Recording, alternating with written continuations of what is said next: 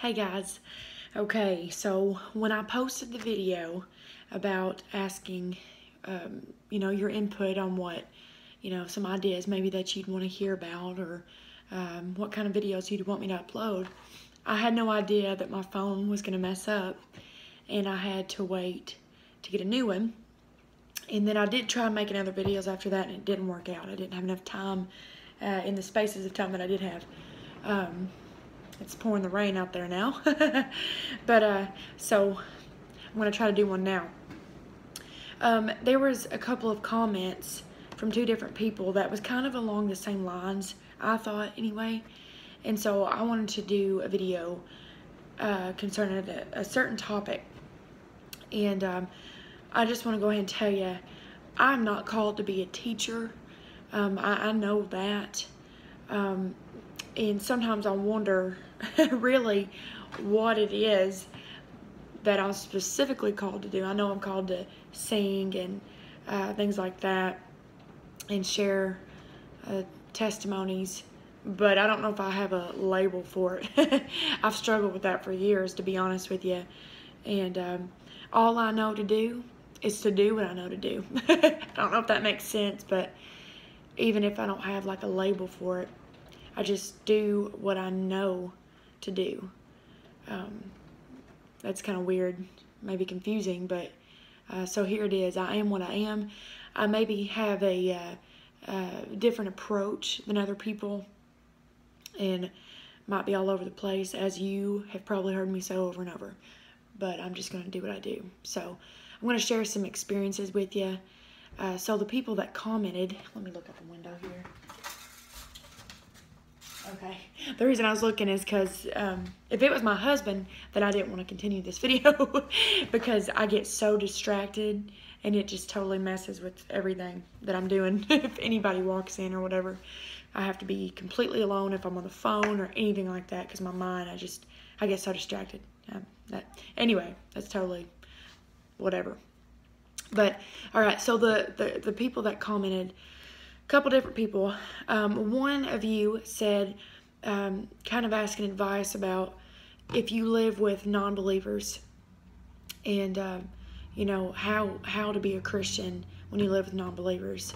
I might not have said it completely right, but I couldn't get on my comments earlier, so I was just trying to remember what I did read before. And then the other person was talking about having friends who are non-believers. So I just kind of wanted to share some things and maybe a little bit of scripture. I mean, that's the scripture is that's God's word to us, and gives us guidance. And I mean, that's what we go by. Sometimes I might not know exactly where to turn at first, but I just try to give you advice if I can, and hopefully you'll be encouraged today. So, here I go. And I'm sorry, I'm all over the place already, but many of you probably know, if you've heard my past videos, you've probably put the pieces together. I did grow up in a Christian home, and we traveled and sang gospel music. That was my life. When I was 16, we came off the road. My life was totally turned upside down. And it felt like the rug was ripped out from under me. Everything I knew changed. And my home, my family was split apart. Things were no longer the same as I'd always been used to. Never expected it, especially being a Christian home. You feel secure in that, the enemy, though, is out to kill, steal, and destroy. I believe, we can say that. I believe the word of God, and it is true, and this Satan is out to do those things. Sorry, I'm stuttering, but so it totally flipped everything upside down for me. And so what happened was, my sisters and I lived with my mom after this point. And my mom, who had always been a stay-at-home mom, she had to go to work full-time. And she was still a Christian, but a lot of things changed. She had to go and provide, and she was working so much, crazy hours, just that would take up much of her day. She would either get up extremely early in the morning and then come home and sleep afterwards, or she would work like the whole, when your day starts till it's supposed to end, pretty much. And so many times I would go to church by myself. My sister, my older sister, would, she would go to a different church with her own friends and different things. We just went separate directions. So I would go to church, and I would come back home, and my battle was at home. Because even though my mom was a Christian, how many know that, if you don't go to church regularly, or can't go as you used to go, or whatever, we become spiritually weak. If you don't surround yourself with believers and get into the presence of God in an environment, on a regular basis, then you will become spiritually weak. And so my mom went through a time that she did. She became spiritually weak. And I've been there. We've all been there at some point. And so what would happen is that I would come home having my mind focused, and I felt like I was on fire, but the battle, like I said, was at home, because she was dealing with, these day-to-day battles, and she was having to work and different things like that. She had a lot on her plate, but she was still yet weak, and so even though, it wasn't her fault of the place that she was in at the time, she was just going through a very low dry time, and her life changed, but I was having to deal with discouragement, depression, not allowing myself to give in to what was around me, and I know, even though I lived with, my mom was a Christian, my sisters were Christians, I was blessed still yet. But like I said, my battle was at home, and I know it's different maybe than what you're experiencing. Well, I know for sure it's different if you live with non-believers. But there was a battle, and there was a spiritual war going on, and I was being tugged at, and constantly my flesh would try to rise up. And it was, the enemy would use these things to try to bring me down and try to make me feel defeated and feel like I couldn't walk in the victory.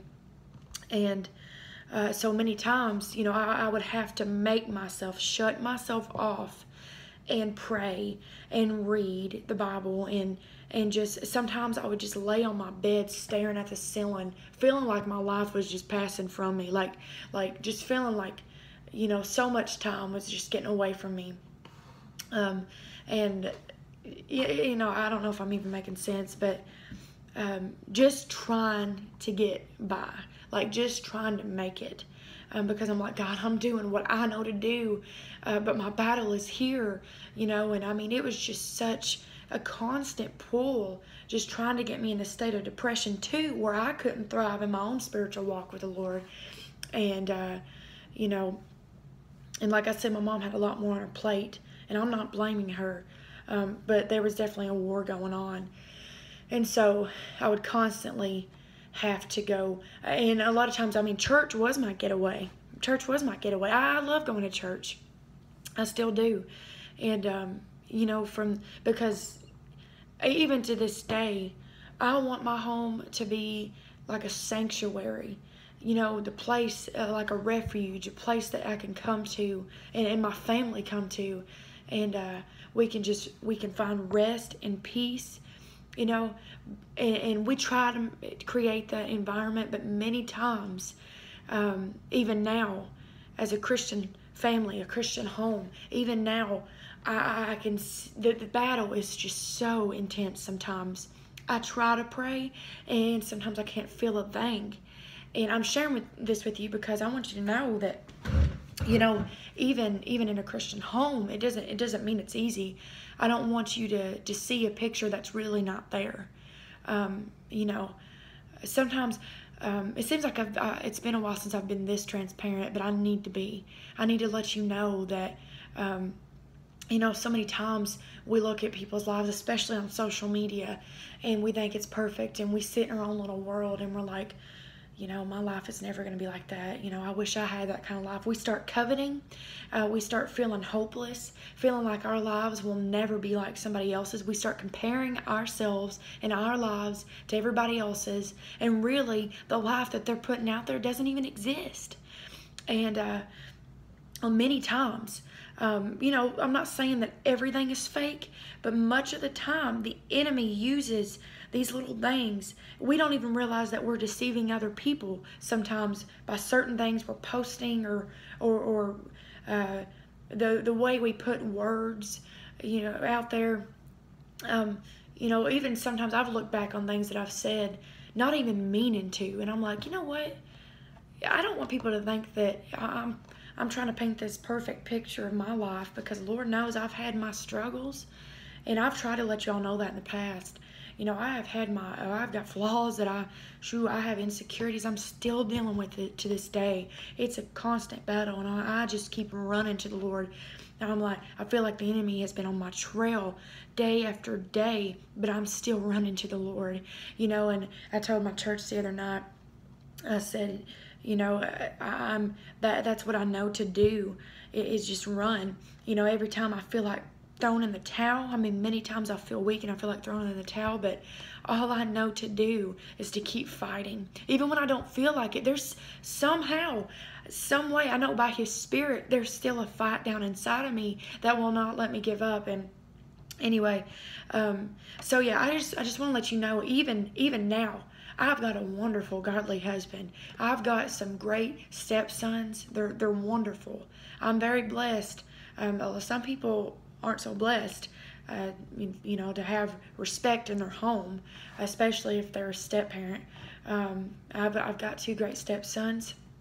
I've got a wonderful 2-year-old that's, well, he's very hyper, and he's got his own bold personality, but, you know, I've got all these great things. We've got a great church, and, you know, but still yet, my life is not perfect. Yes, there's things that we deal with every day. And there's a real enemy out there. As the Bible says, the spirit wars against the flesh. I mean, they're constantly pulling at each other, you know, and it's just, so anyway, I could go on about that, but first of all, so that's the first thing I want you to know, is that even in a Christian home, that doesn't make things perfect. Second thing that I want you to know, that does not mean that you should not strive for a Christian home. If you are a young person and you absolutely cannot help your surroundings right now, you may be under 18, and where you are is where you were at, where you have to be. And so let me talk to you all for a minute. If that's where you're at, if that's your circumstance right now, I want to encourage you. I'm sorry that you are having to be in an environment like that, but it is not the first time. And let me tell you that God is not shaken. There's many examples in this Bible we could go to, you know, just where people felt lonely. They felt like they were on this walk alone. And we can read the psalmist, you know, and then Paul even in prison. I know it's different, but at the same time, let's pull from these things. There's things that we can, it's like, you know, it parallels with our life. Because of there's some similarities here, and so let's just pull out what we can, you know. But I won't go into all that, but I just want to say some things. So if you're in that place that you can't help it, you know, first of all, I got to tell you, no matter what they're doing, you are responsible for you, how you respond. You're responsible for your actions. We can't help what they do. We can't help what they say. We can't help how they act. We can't help how they treat you. But what you can help is how you treat them. What you can help is what you say, how you respond, you know, your actions. And if it's parents that aren't where they need to be and they're giving you a hard time, they're always, you know, maybe putting you down even and saying, oh, you know, maybe even people call you too spiritual, or, you know, or, yeah, well, maybe even they mock you. Maybe they even put doubt in your mind saying, yeah, well, you're a Christian now, but let's see if you keep at it. You know, I don't know. There's so many scenarios we could talk about. We could go over. I don't know what your situation is. But what I want to say is, you still have got to walk in love. You still have got to follow after Jesus, because I mean, he's the perfect example.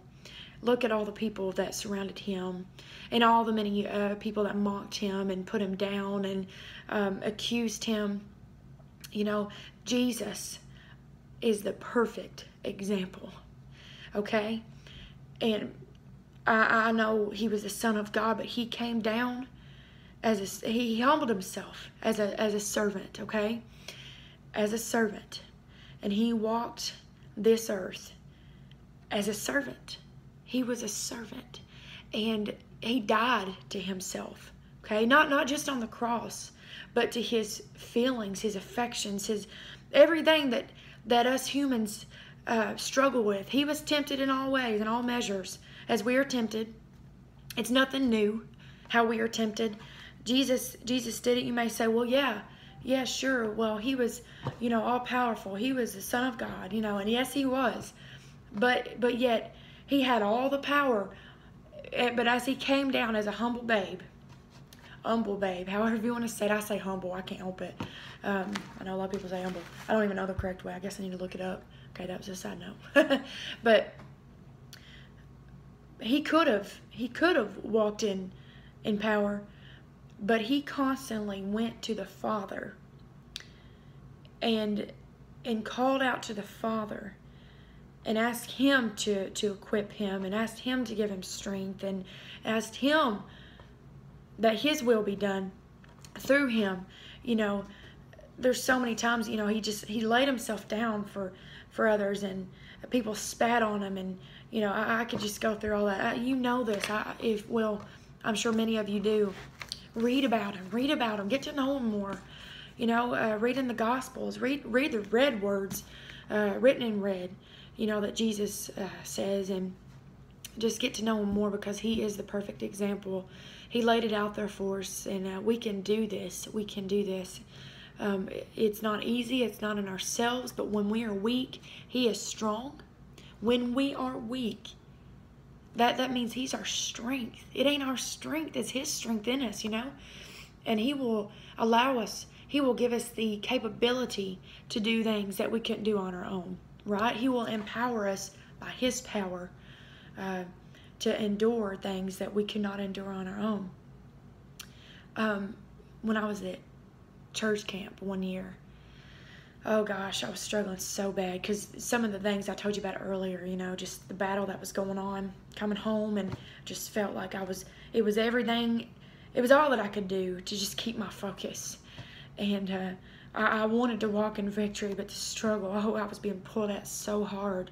Depression was calling my name. I just sometimes wanted to, many times, I'm going to tell you, I would lay in bed. I already said that, but I want to go a little deeper. I would lay in bed and just feeling, sometimes the hopelessness would come upon me, and just feeling like, what really is there for me?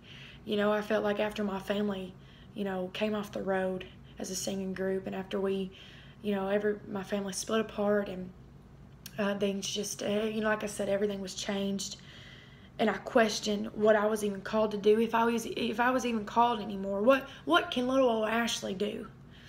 And still yet, what I've had to offer, I just put it out there. And God has taken these weak little moments of mine, and he has shown his power and allowed me. He has given me the strength and the capability to walk through it and overcome it every single time.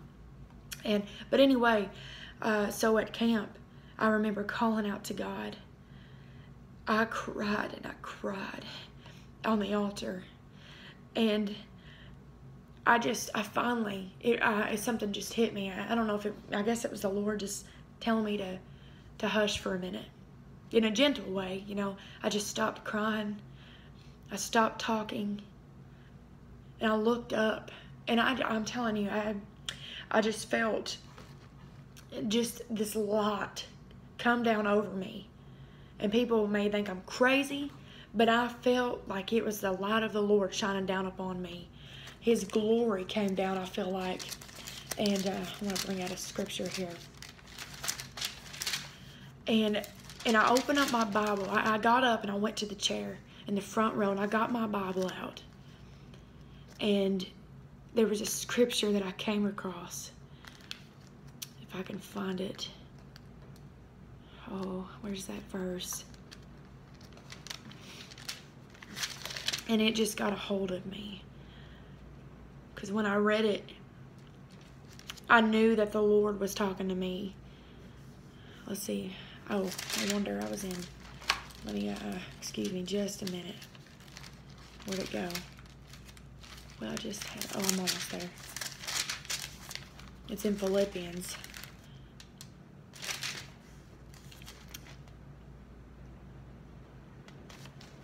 Well. See, if I could edit this stuff, then it wouldn't take me near as long. Well, maybe I'll come across it. Anyway, I'll just go ahead and try to, here we go. Here, Philippians chapter 2, verse 13. For it is God which worketh in you, both to will and to do of his good pleasure. I know I read it before, but that day when I felt that light shine down on me, and then I opened it and went to that verse, I seen that verse, and it just came out at me. And it was just so powerful in my spirit, the way it came up like that. And my eyes started twitching, sorry. For it is God which worketh in you, both to will and to do of his good pleasure. And it's like all of a sudden it hit me, you know, how I'd been trying to do all this on my own. And he was letting me know, Ashley, it is by my power. For it is God. He's working through me. He's working in me, both to will and to do of his good pleasure. You know, it's through him, by him, working in me. To will, you know, to do his will and his good pleasure. Let me read some notes on that. God's grace works in his children to produce in them both the desire and power to do his will. However, God's work is not one of compulsion or irresistible grace. The work of grace within us is always dependent on our cooperation and response of faith. Now that's pretty good, because it is up to us if we're going to allow him to work in us, because we can wear ourselves out trying to do it on our own. If you're living in that environment, you know, where you're just surrounded by ungodly people who are not saved, you know, I've not been in that place, just carnal-minded people, but I still know for every situation this applies. You know, it's God who will work in you if you allow him to. You know, it's through him. Also, I wanted to say this. I had it and then I switched over. This came to me the other day because I was trying to do a video about this, and I was going to pull out these scriptures, but I was on the road and I could not read them as I wanted to. So Romans chapter 8 says here, before I read it, let me tell you, here's what came to my mind. If you're in that environment, I just wanted to tell somebody, this is what just kept coming to me to tell y'all. It doesn't matter how much you try, you will never be able to persuade a carnally minded man. They will not be able to understand the things of God. They may, like I said before, mock you. They may put you down and, you know, imitate it. They may try to do all these things. They will never be able to understand it.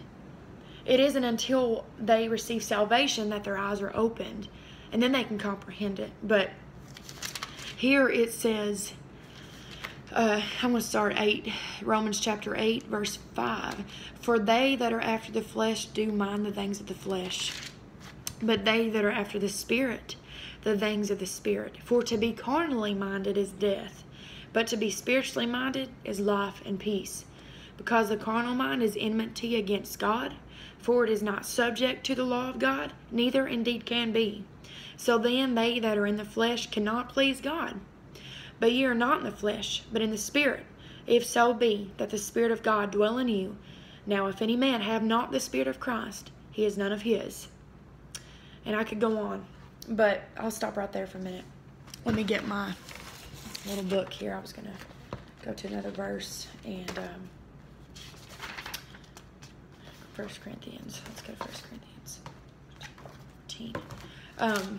I should have marked my pages, but I just have limited time being by myself. So 2:14. Let me read one more scripture here.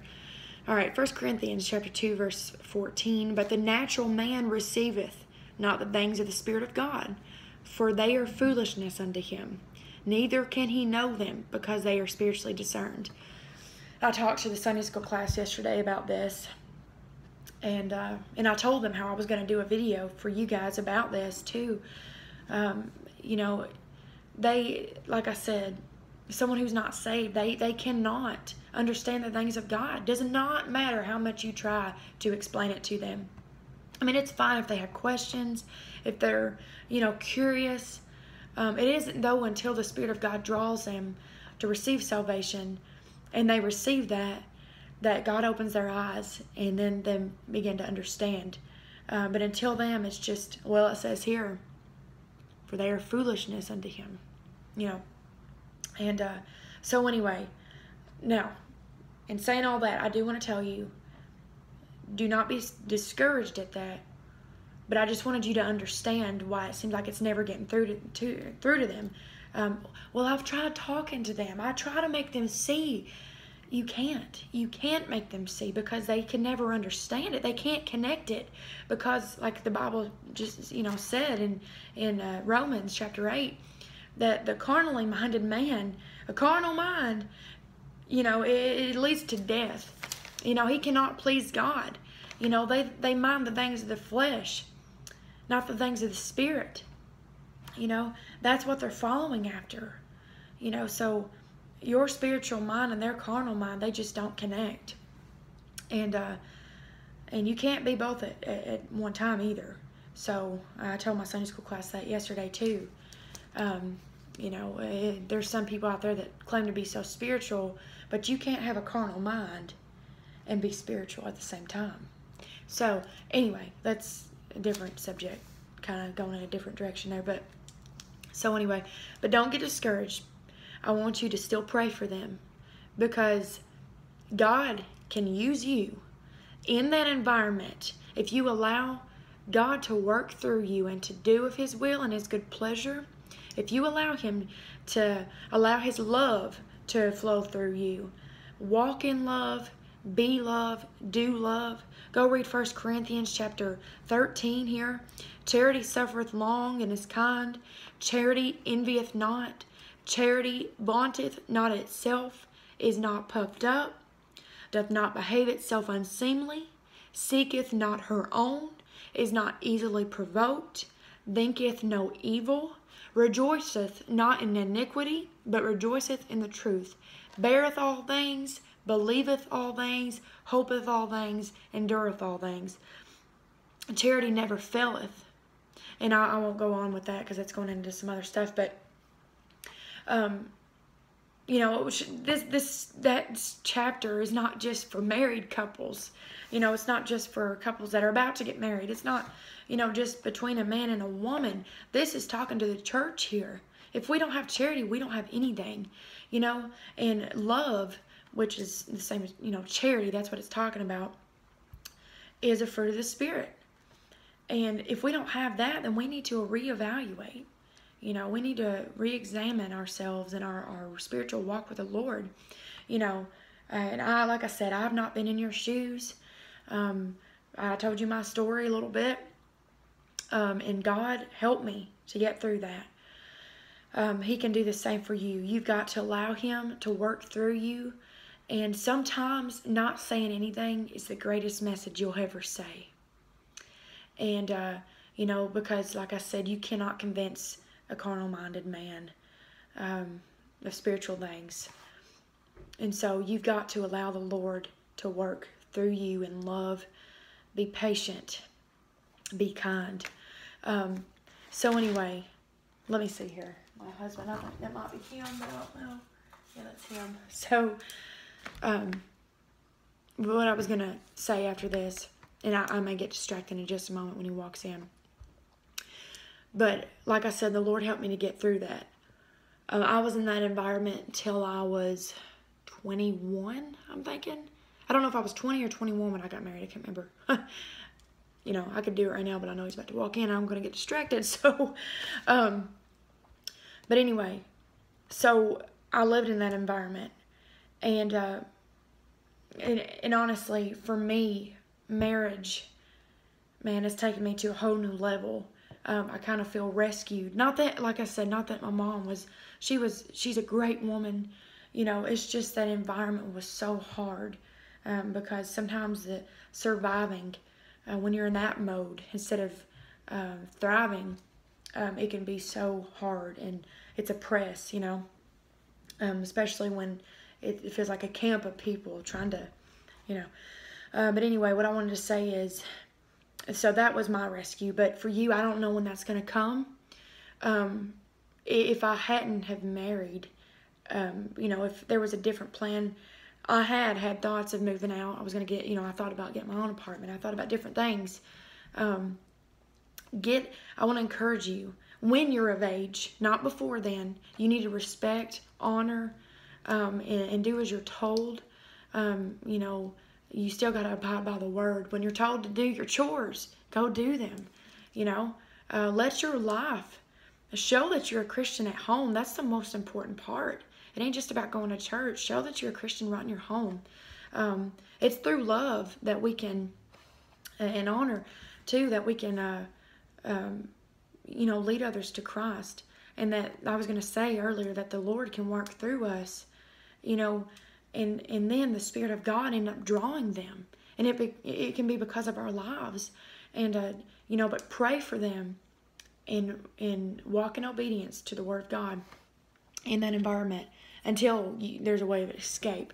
Set you a goal. I wanted to say this. Set you a goal and pray about it. Don't do anything without feeling peace of God about it. When you're of age, set you a goal.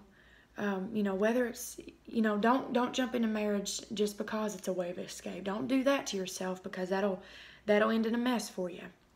Some people do that, unless you feel, you know, the Lord has told you to do that, and has brought you someone. But other than that, that's going to end up just in more of a mess for you. But, you know, if you've got a job, and when you become of age, and you can get your own place, and you know, the Lord will guide your step, one step at a time. I don't know the answers completely.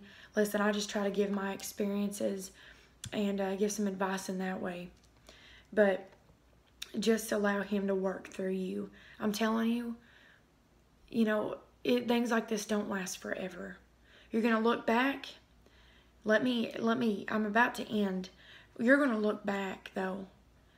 And I don't want you to have any regret how you acted towards your family members or your friends. I want you to be able to look back and say, I acted as I should. I did everything I knew to do. I didn't speak out. And, sorry, something came up on my screen.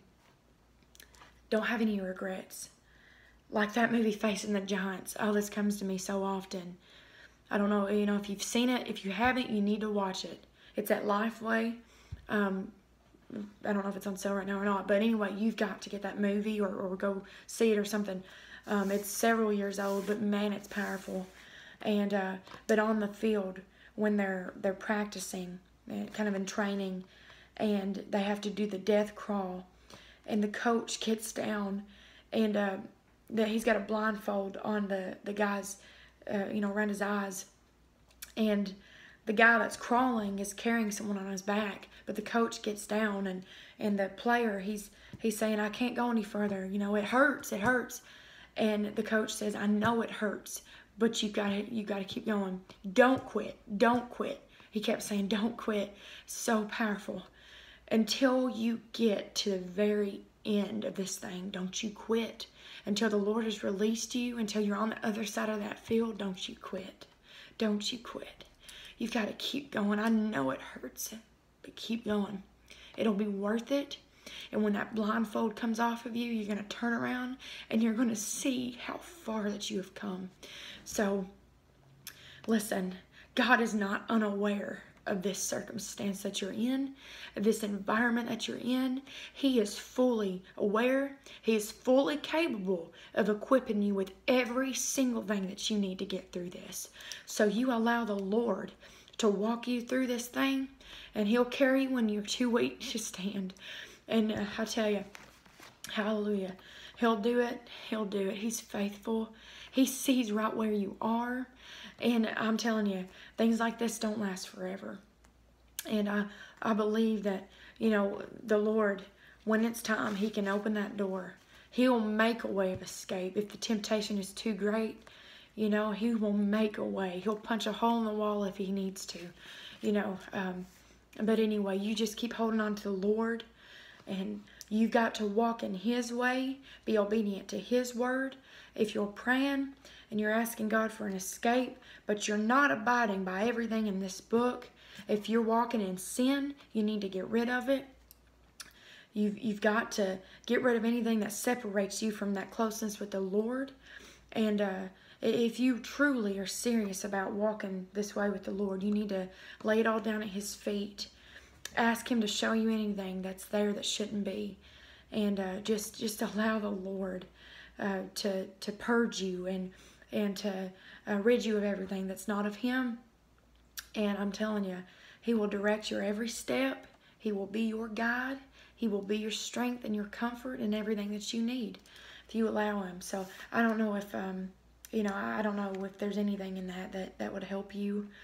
I wish I could say more, give more advice, more scriptures, but that's what I have to say. And I know I've already taken, you know, quite a bit of time on this. So I'm going to try to do some more coming up pretty soon. You know, maybe on some other subjects that y'all asked, and I will do more singing videos. But anyway, but listen, like I said, He's not unaware. He's going to equip you with what you need. And you may be that very person by the life that you live to lead your family to the Lord. I'm not promising, because people have their own choice. They can make their own decision in the life and the choices that they make. But you, remember, like I said at the very beginning, you are responsible for you and how you live, how you respond. And let it be God flowing through you. Not your flesh, but let the Spirit have full control. All right, so hopefully that encouraged you. I love you guys. God bless.